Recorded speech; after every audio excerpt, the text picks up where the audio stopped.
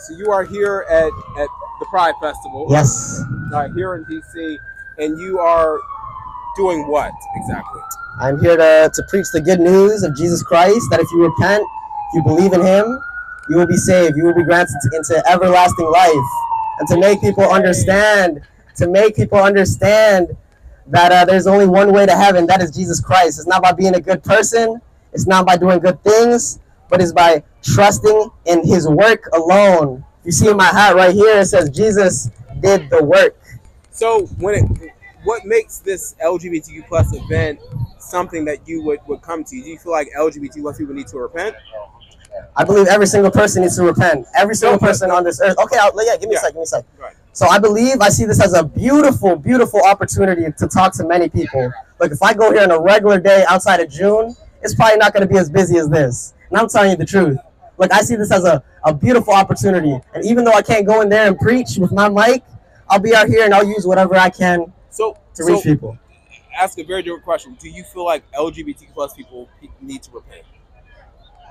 For being LGBTQ plus. Like I said, every single person needs to repent and put their trust in Jesus if they haven't already. That's my answer. Do you think being LGBT plus is sinning? That's what the Bible says. What verses? What scriptures? I can show you scripture. 1 Corinthians 6 verses 9. Yep. Do you not know that the unrighteous will not inherit the kingdom of God? Hey, make sure I'm on the camera. You are. Yeah. Will not inherit the kingdom of God. Do not be deceived. So listen to that. Do not be deceived.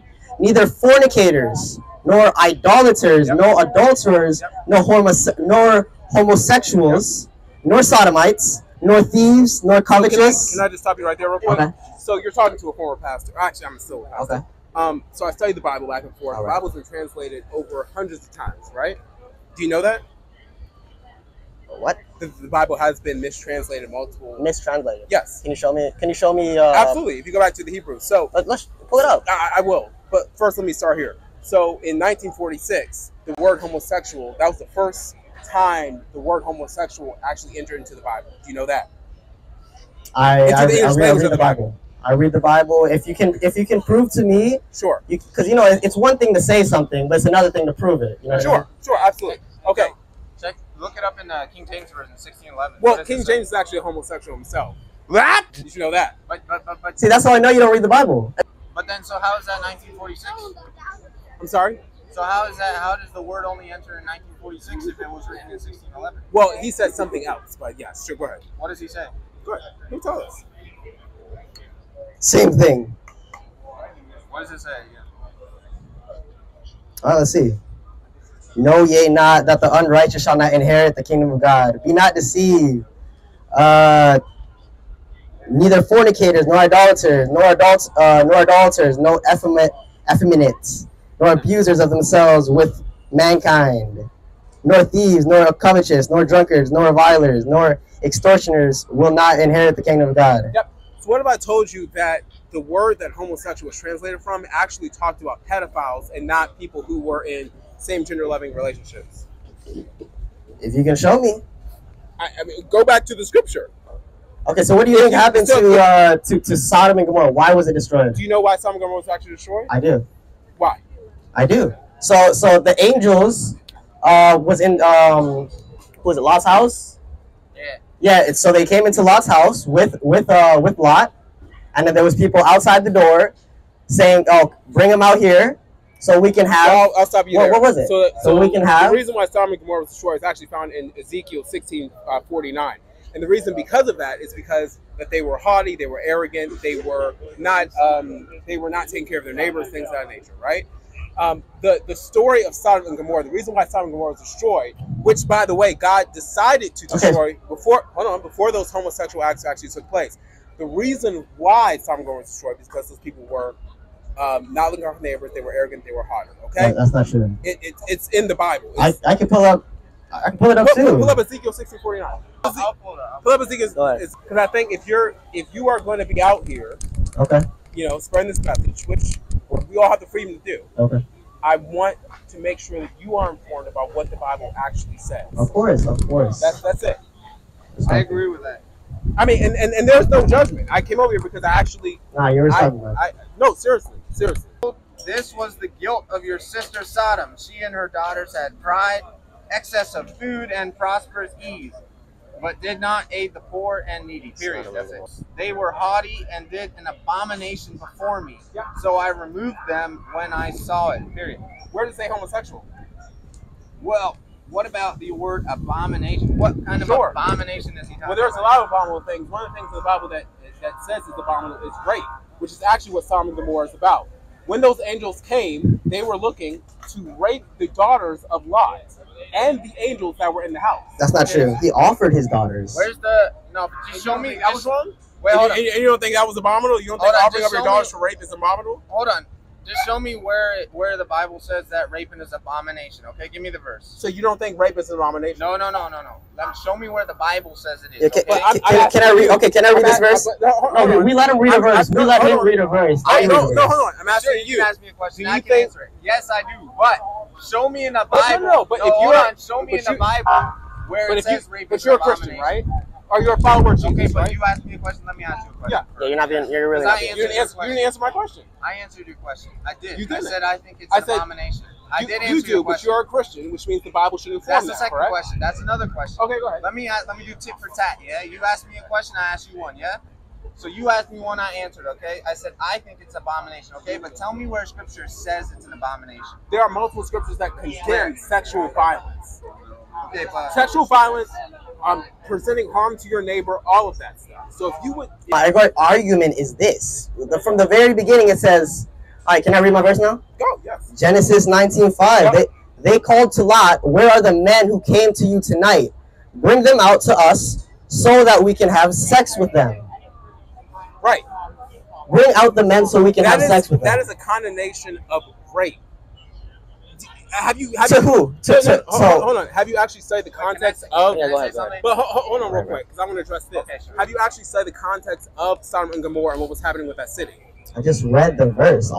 Did I misinterpret the verse? That was my question. My question was, have you actually studied the context of Sodom and Gomorrah and why that will be an issue?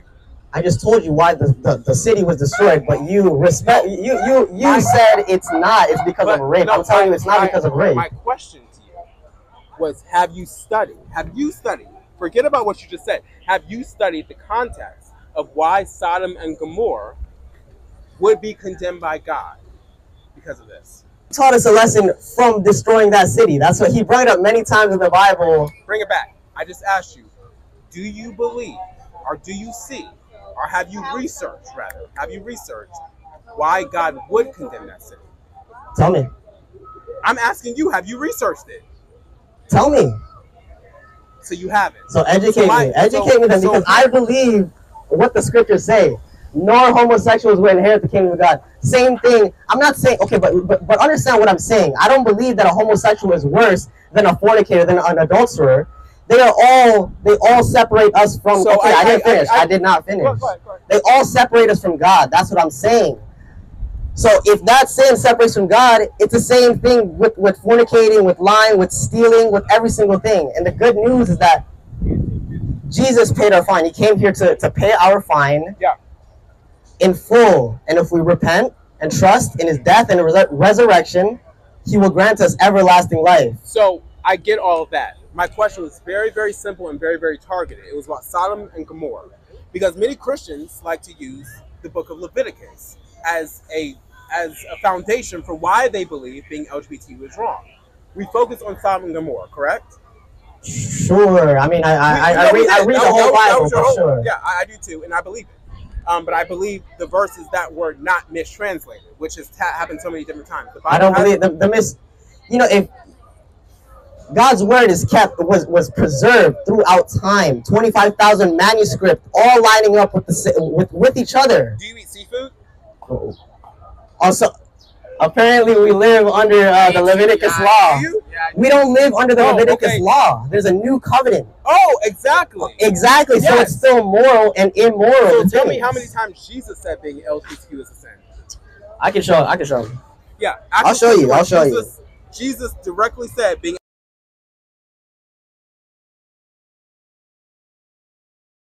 the Bible. So what methods have you studied the Bible? I got the Holy Spirit, my brother. So the Holy Spirit I got the teaches you what Holy you need to know.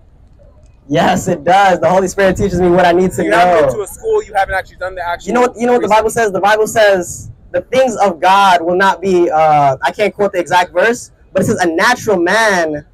The things of what gender is God? God is spirit. He's not. Oh, he's okay. not a man. So he's not man or female. No, he's not. Okay, and we are made in the image of God, correct? Okay, we can bring that up. We can bring that. No, don't end it. Come on, brother. Because what I want you to brother. Okay. No. Let me talk. No, I can do what I want. I already spoke to them. They said it's cool. But no, sure. But what I want you to do, because it's coming from a no, you can't bring a verse up and decide to expect me to walk away. I mean, you brought it up, so let us make man in our image. What does that mean? What is your interpretation? We've had a 15-minute conversation. I think we're good. Come on, guys. Let us make man in our own image. What does that mean? What different? All right. You cool. God bless you. God bless you. God bless you. May you repent and believe in the gospel. Yeah, thank you. What makes us different from animals the Bible, man. and humans? What differentiates animals and humans? We are made in the image of God. We are made much higher than animals. We have a personality. We have knowledge. We have a free will. We have the ability to create something that animals don't have. Hear me out. So I went to seminary for 10 years. You brought up a verse and you're walking away. You're talking. So you're running. Let me speak. You're running. No, I did it. You're running. I did a 15-minute interview. You're running, brother. I'm not. For 10 minutes. You could not give me one scripture where Jesus. I showed you plenty. Okay. Well, you didn't show me a single verse where it said homosexuality is not wrong. God bless you. God bless you. So you guys all heard that. He couldn't show me a single verse where homosexuality is okay in God's eyes. But I've showed him plenty. It says, a man shall leave his father and mother and be joined to his wife. Not the other way around. Not man and man. Not woman and woman. Not same sex. But you guys seek God's grace. That's why you guys want God to bless your lifestyles. That's why you guys go to pastors. You guys go to priests. You guys want him to bless it. But what happens when God doesn't? You guys get upset. You guys get mad at priests saying, no, this is right. Because you want your own interpretation. That's